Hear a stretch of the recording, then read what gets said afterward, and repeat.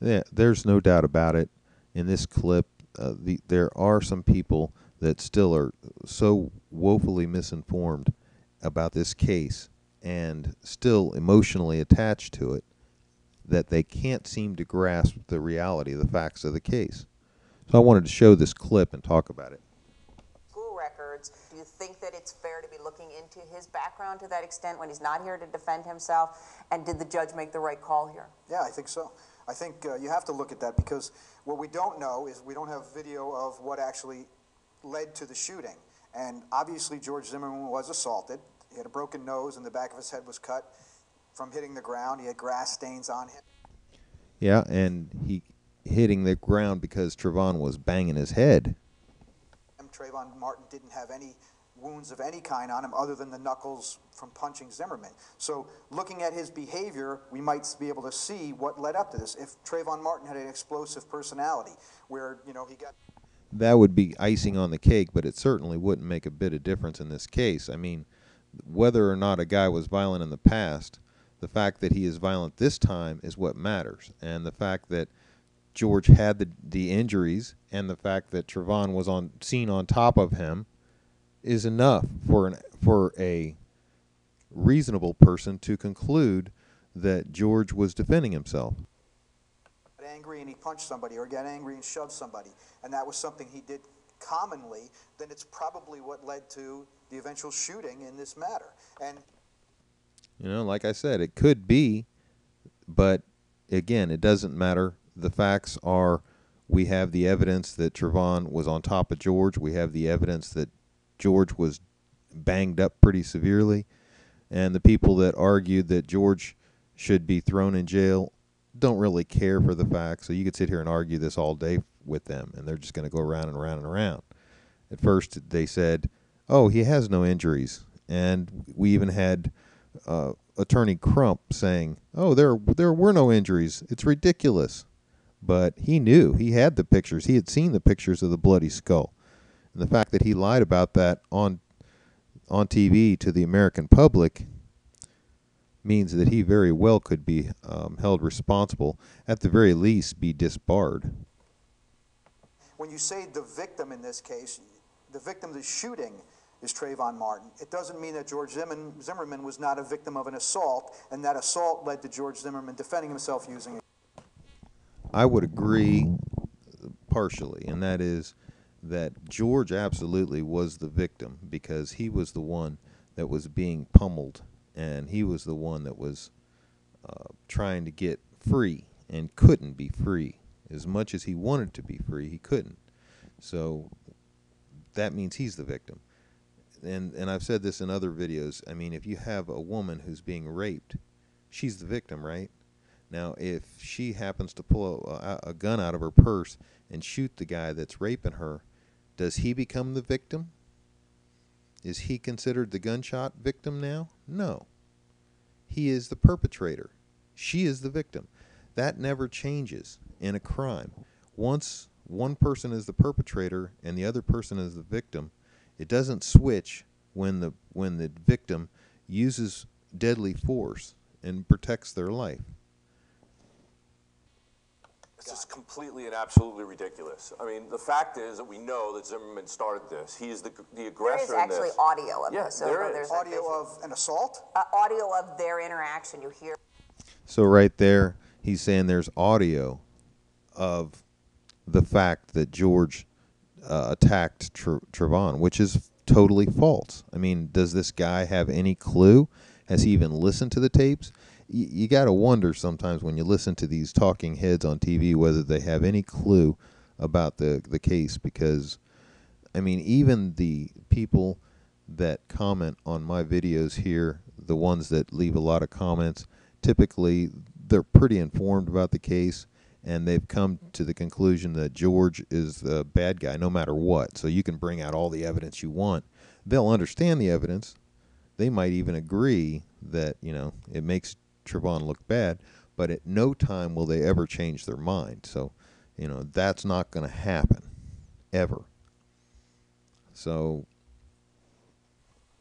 him talking to the police, he made the Yes, we have a timeline. Yes, go ahead. At the time that he spoke to the police, there's no indication at all that Trayvon had any idea that he was alive, that he had anything to do with him.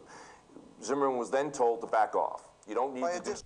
Yeah, and that's not exactly true, because we know that when George drove by Trayvon, and Trayvon was up in the yards between the houses, and they made eye contact, and George drove on around past Trayvon.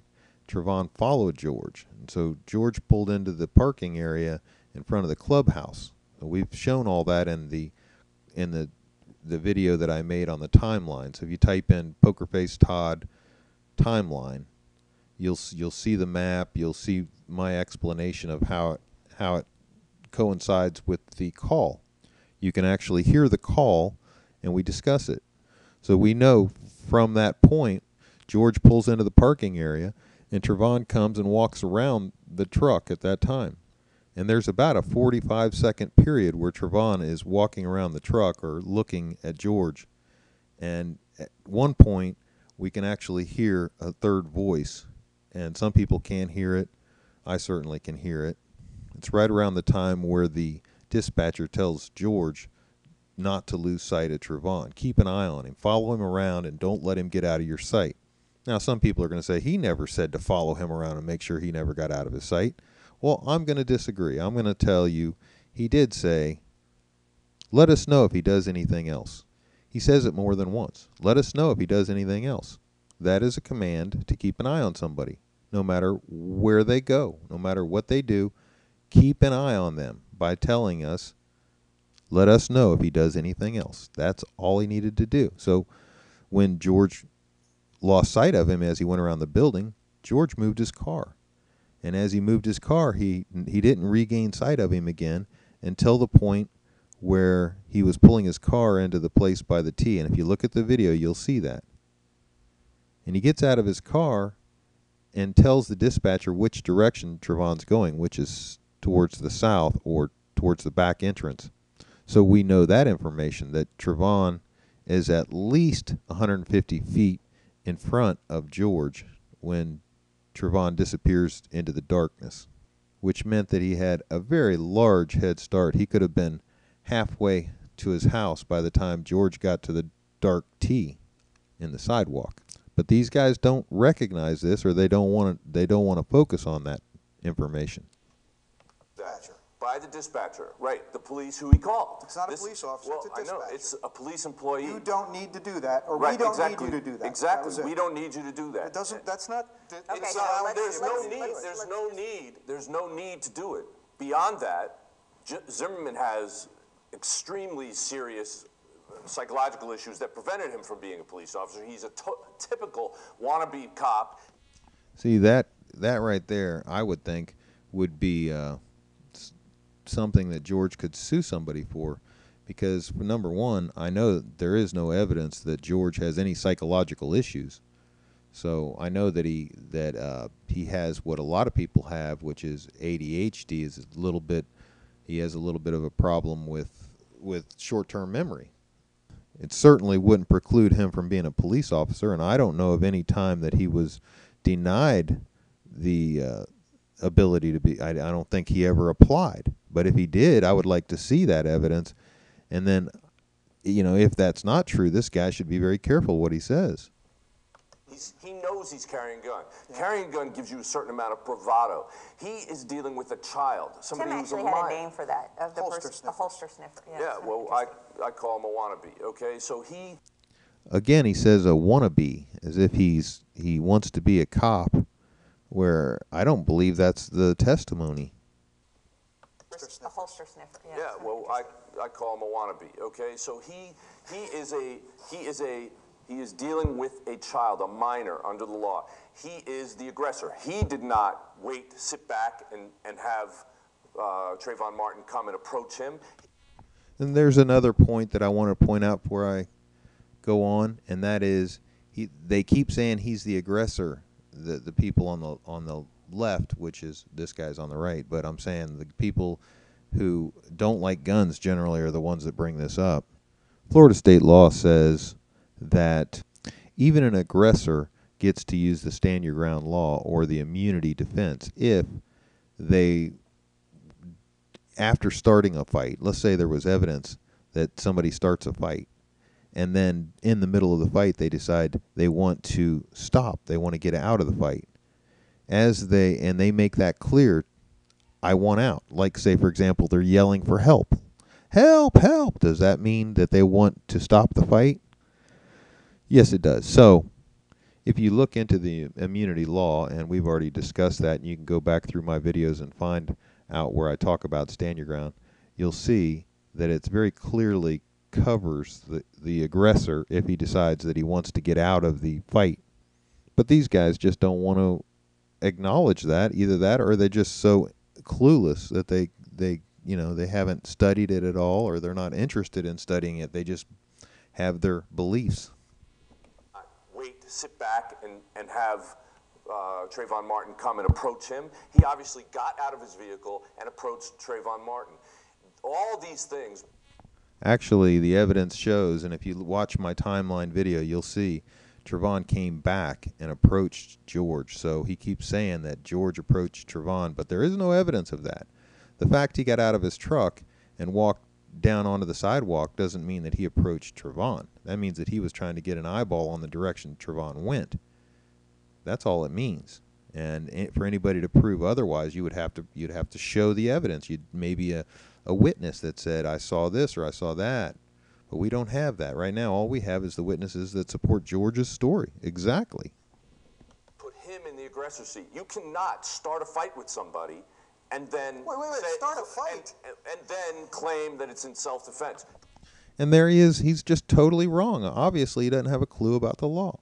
The law says that you can be the aggressor, you can start the fight, you can be pounding on somebody, and then they get the upper hand. And you say, listen, I'm done. I give up. I give up.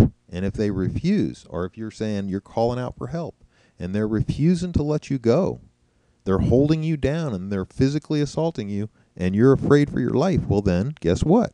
You have that. The law protects you. You get to walk away scot-free, even though you started the fight. Clearly he did.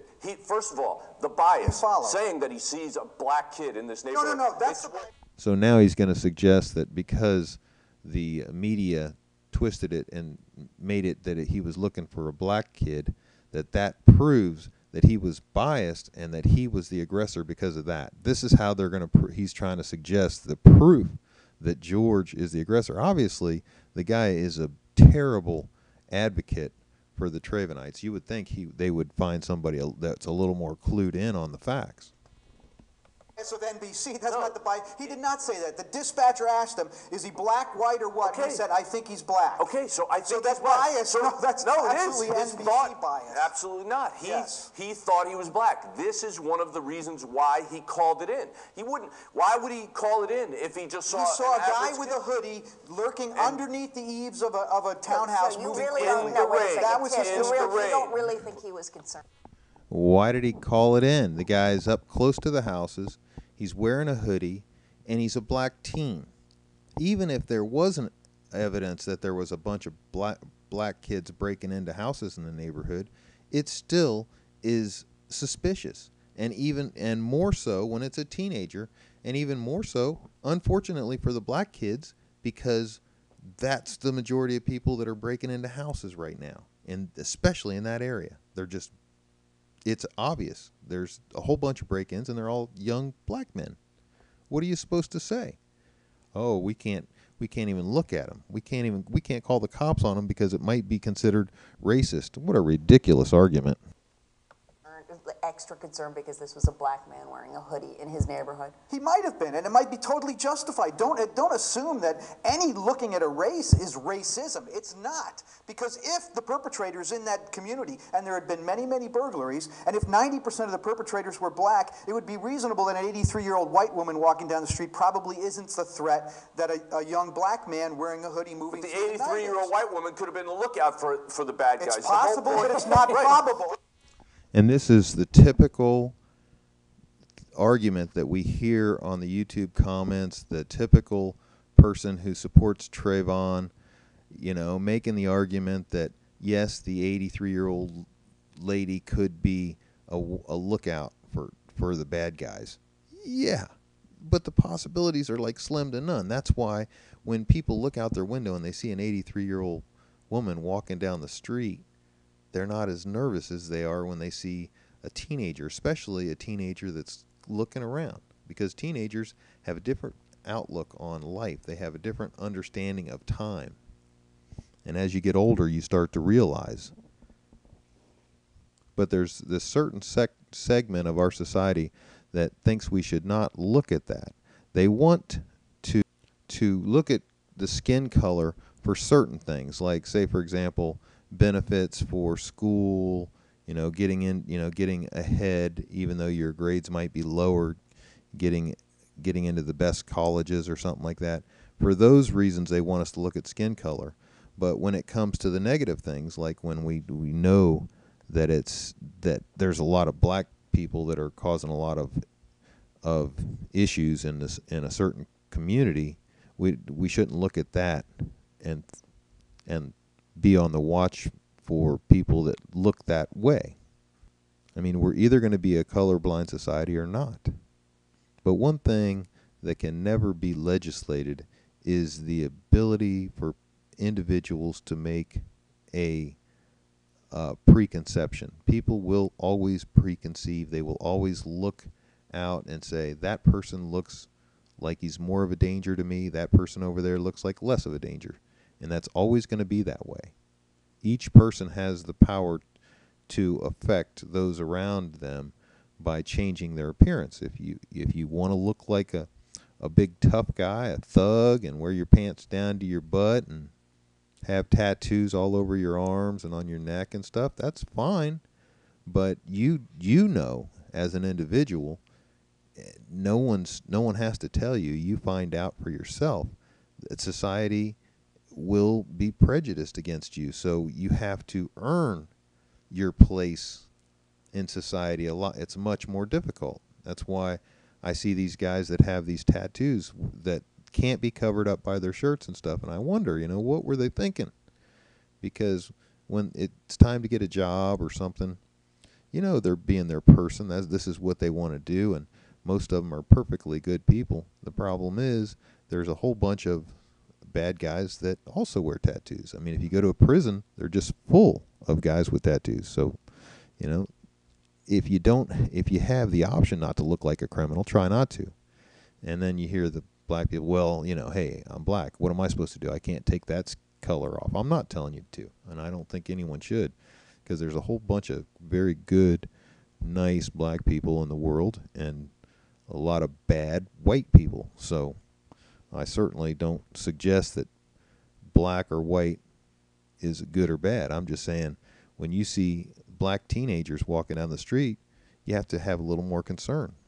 And if you think that means that I'm racist, well, just type into YouTube some sort of search. You pick the words and try to find out if you can figure out which group of teenagers are more dangerous. I mean, if you're just walking down the street, who's going to beat you up? Just if you're just passing by for no, unprovoked. In some cases, not even a robbery attempt. Just like I saw the video and I talked about one where these teenagers were walking by a teacher, and one of them just decided to reach over and cold cock this guy and knock him to the concrete, and he hit his head hard. I mean, it probably knocked him out before he hit the concrete. It certainly could have been a deadly blow, and the kid was probably maybe 16.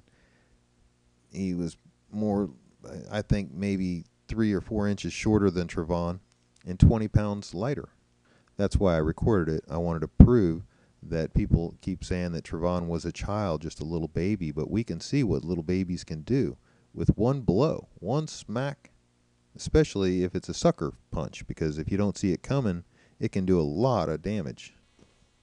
It's not based in fact or reality. And it is not based in fact or reality that Trayvon Martin was trespassing or he was going to commit a crime. And that is the thought that formed inside of.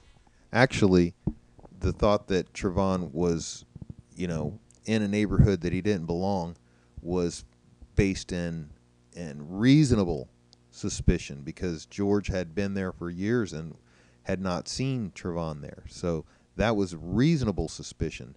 That was number one. Number two, he was up in between yards, especially in a house that was not occupied at the time and that had been robbed just in the very recent past. A lot of people say that it's a cut through. It's not really the cut through unless you're going south from that point. Because if you're really going to use the cut through, you would have gone through the other side of that same building on the north end of that building, because that would have been the true cut through. So he was either thinking about breaking into that house, or he was thinking about going south and decided to follow George instead of going south, which would have been exactly the same distance, or actually quicker from where he was to go home if he had gone south around the lake on the bottom side. So the positioning puts him in a position of possible criminal activity. He's standing between houses in a yard. It's not his. He doesn't look like he belongs in the neighborhood. He's got a hoodie on, and he's eyeballing George, like, what in the hell are you looking at kind of attitude. And then he starts following George, trying to intimidate George. And we know he tries to intimidate George because George tells us while he's on the phone to the dispatcher, he tells the dispatcher he's putting his hands in his waistband, which is an intimidating move, and we all know that's what young black guys do when they're trying to intimidate each other. I personally believe he may have had a gun, and he went and hid it.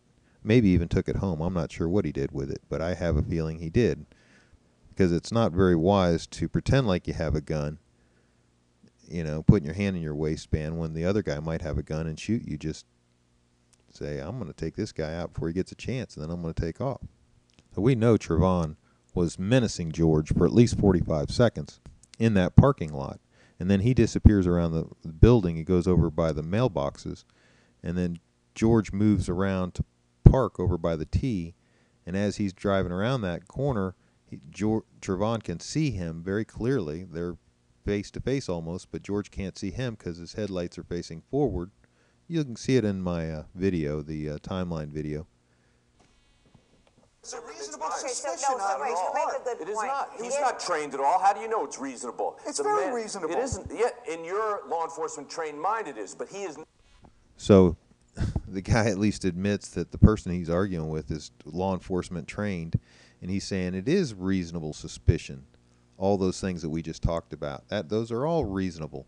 And he's saying, yeah, in your law enforcement trained mind, but not in George's mind. Well, he just got done saying that George is supposedly a wannabe police officer. You think he's got a little clue about what would be suspicious in the mind of the police officer? In fact, if I'm not mistaken, police officers came and gave him a whole list of things that would be considered suspicious and told him what to be on the watch for in the neighborhood. Not a law enforcement officer. He had no. He right knows to his do what he did. neighborhood. No, He's he neighborhood didn't. watch. Clearly, he didn't. But wait a Clearly second. didn't live there. He Jim- was visiting. Jim makes I know, an he interesting stays there. point about his background, that he said that there's no evidence that he was hostile or that he was coming there to commit a crime. So therefore, Jim, do you think it's okay to look into his background to see if he's the kind of kid that was committing crimes? And she clearly does not want them to be able to look into his background.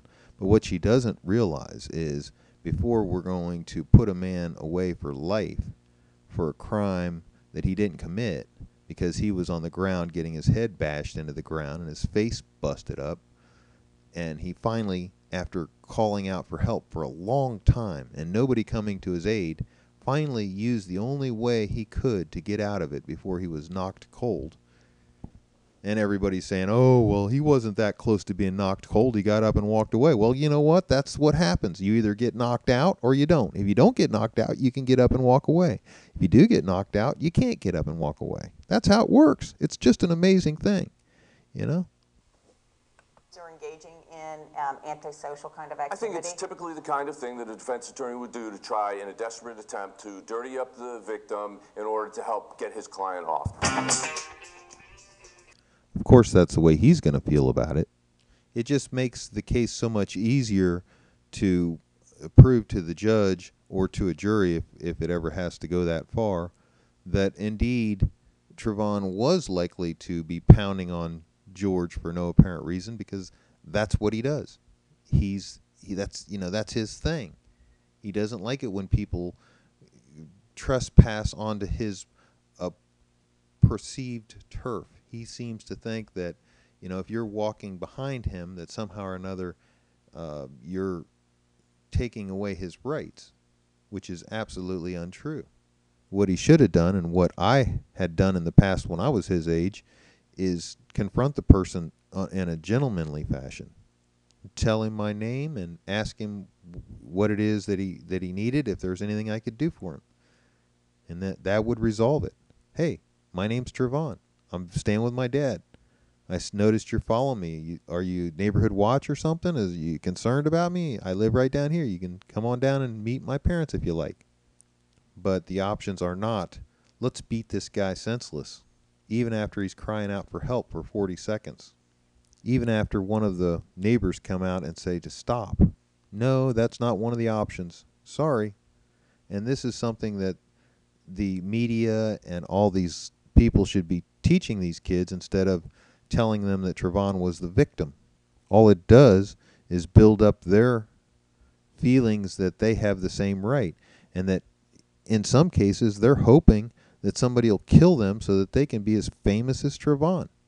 You've heard of the copycat cases where people do similar things just so that they can be renowned or infamous. So anyhow, good talking to you guys. Talk to you later. Bye.